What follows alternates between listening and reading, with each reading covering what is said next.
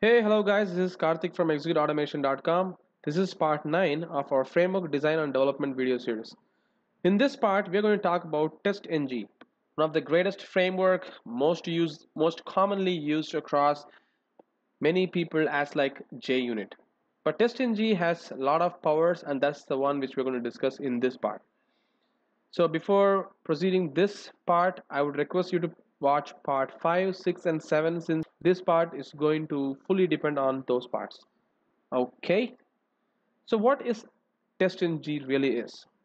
Testng is a testing framework designed to run unit testings. It is more like JUnit and NUnit, but has some features as shown in the below screenshot. So these are the features. It has annotations. It runs your test in arbitrary big thread pools with various policies available. Test that your code is multi-thread safe so that you can run a same thread in multiple machines at the same time. Flexible test configurations are available. That's actually the Testng.xml file. So we'll talk more about that while we jump into that. And it supports data-driven testing using data provider. So if we use this particular attribute, we can also do the data-driven testing using this particular It has support for parameters. It's powerful execution model, right? So actually, the full article of Testng is available in my website again in executeautomation.com. So just try to go to these URLs as you can see here. If you can't really remember this URL, of course you can't. So just go to executeautomation.com and search for Testng. You'll get these two links, right? So let's jump into our Eclipse and see how to configure the Testng and see how we can work with Testng. So I'm going to Eclipse, all right? So this is the same project which I'm going to work again. All right. So as you can see so far in our video tutorial, we were just trying to run a full test using this particular main method. But what if tomorrow my test has got two operations to be performed? Searching for a text and then performing the clicking operation of download link and going to the home page, which we did so far in this particular method in a separate method. So all I'm trying to establish here is to write two different methods to perform the full operation which is written here. In order for that to be done, we can use a Testng. So here, let me first add the reference for Testng. So first we need to download the Testng, of course. So I'm going to my Google search and search for Testng.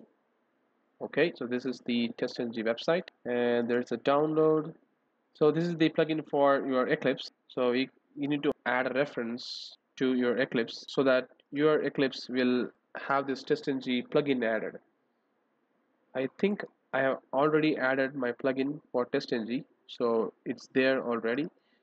We're going to start the Testng newly. You can directly go to the marketplace or install new software here and then just copy paste this URL and hit the add and give something like Testng and just hit OK.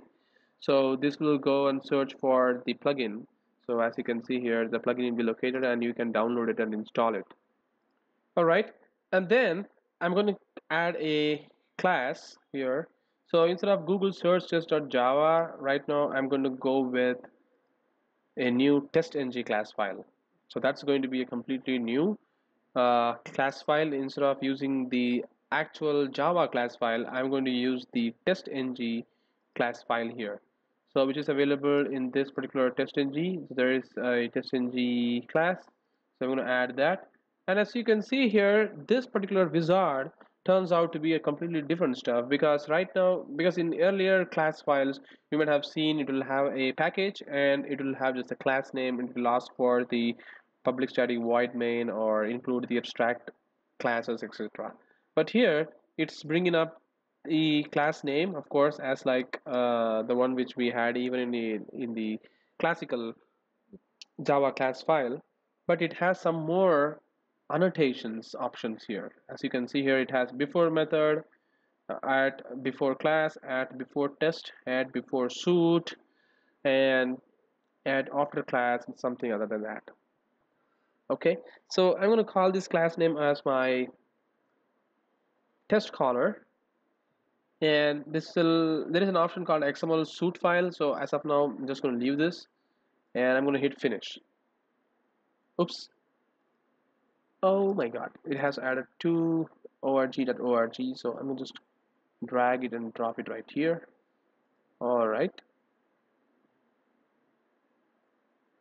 And I'm going to delete this package, and also, okay, that's gone. The test caller has, there is an annotation called @test for this particular method. So there is no main method in this particular class. I'm going to change this to, let's say, test method 1. All right, and then I'm going to call this out, and test method 1. All right, and then let's copy paste this. I'm going to call this guy as test method 2, and I'm going to change this value as test method 2.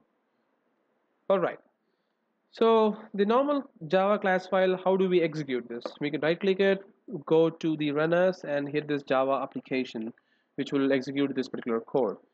But in order to run the Testng class file, we should do right click again, here run as, but instead of Java application, we have something called as Testng test.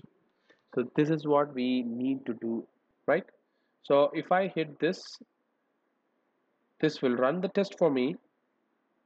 And as you can see, the console output is completely different.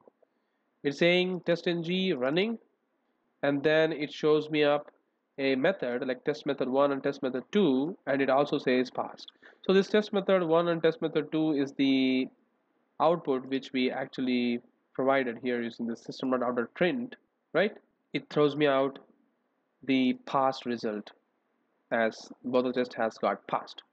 And also it says the default test and also default suit, and it says total number of tests run is 2 and 0 and skips are 0. All right, so what else does this testng does for me? So right now there is no folder called testng. So if I refresh this project, you can see there is a new folder generated called test output. So if I go to this output, you can see there's a whole lot of files automatically created for me using testng. So if I go to this index.html, and if I try to navigate or browse this particular file, there's something called open with web browser. So if I hit this, you can see there is a test results of one suit, and it says this is the XML file and this is the one test which it executed, and it has 0 groups, number of times, and the render output, the ignored method, etc. So if I hit this show, this will show me the past results. And if I go to this one test, this will show me the default test one class. So if I click this XML file, this will show me an XML file which is automatically generated. So if I hit this test methods, right now since we have no operation being performed in each this method other than just printing out them, it has shown only this particular output. But if we have more operation performed, then this will show you even a graphical reports. So let me close this. So this is how this testng is actually executing the test, right? So how does this test is being executed using testng? How does this testng knows that these are the two methods available for this particular class and I need to execute these two methods? It's because did I hit this run as testng test? What if my test methods are available in some other different test classes of testng? Does that executes? Of course, yes. If you configure them in a XML file called testng.xml. So this testng.xml is actually available in your temporary folder while you run that. So if you see the file which is generated, if I open this web page, you can see there is a temp folder which is automatically created by testng. If I navigate to that path, all right, and then there is something called testng eclipse. So if I go here, testng eclipse folder is created and there is an XML file. So if I open this XML file using Notepad++, there is a suite which is default suite, and automatically it has created a default test, and there is a classes tag, and within the classes tag there is a class tag, and it says org.pom.testcaller. So I think this is somewhere we have seen in our Eclipse. So if I go to the Eclipse right here, this test caller is available in the package org.pom.testcaller. Same thing is mentioned here. So I'm running this particular class file. So I'm running the full class itself, right? So if I want to specify a method to be executed explicitly, then even I can specify the method name here. So in order for that to be done, let me go to the Testng website, and if I go to the documentation here, you can see the whole documentation of how this Testng can be controlled, executed, each and every method, etc. So here there is a tag called methods, and within this methods I have one more tag called includes, and that has a name for the method. So let's copy this and let's paste this in my XML file right here, and then I'm going to paste the method name here, and then I'm going to close this class right here, slash class. Alright, I'm going to save this, but instead of saving this in my temporary folder, I'm going to save this in my project itself.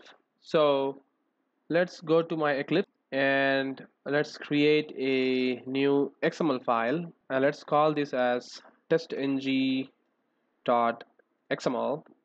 and hit finish. I'm going to open this with text editor, and I'm going to just copy paste this XML data as is.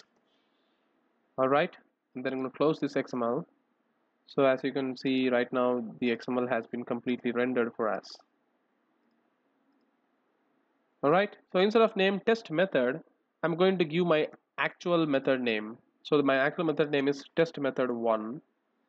So I'm going to paste this here, but I'm not going to run the test method 2 right now. I just want to run test method 1.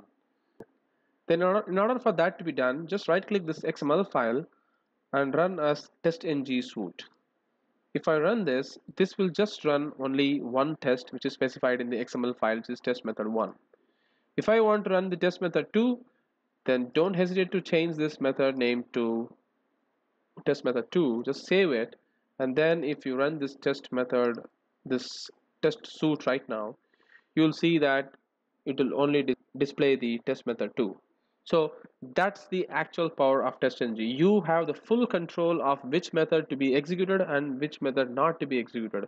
And there is something called include, and there is something called exclude. You can also specify the method name. So here right now it is include.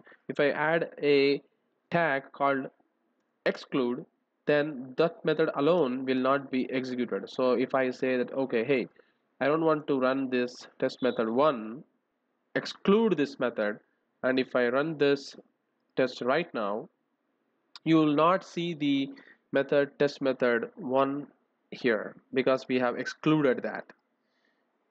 If you try to include that, that method will also execute. So if I include this and if I run this test, you can see that that particular method will also be executed. So these two methods are executed here, and it is running from d colon in a different space, in a different path altogether. That's the power of testng.xml. So that's it, guys. This is the basic introduction of our testng.xml and testng itself. So in the next video, we are going to write a custom library for testng.xml, and what we're going to do there is we're going to read the method names from the Excel sheet, and then we are going to render that into an testng.xml, and then we're going to run that XML using Java directly instead of right clicking and running the testng suite, and then we're going to run the whole test directly. We manually creating a XML file right here. We're just going to specify the method name in the Excel sheet, and then we're going to run it from there, and that will run the whole test for us. Whatever video parts we have seen so far are the bits and pieces of developing a framework, so that while we start to develop a full framework, these bits and pieces will come handy and will be plugged into to make an actual working framework. Right? Thank you very much for watching this video and have a great day.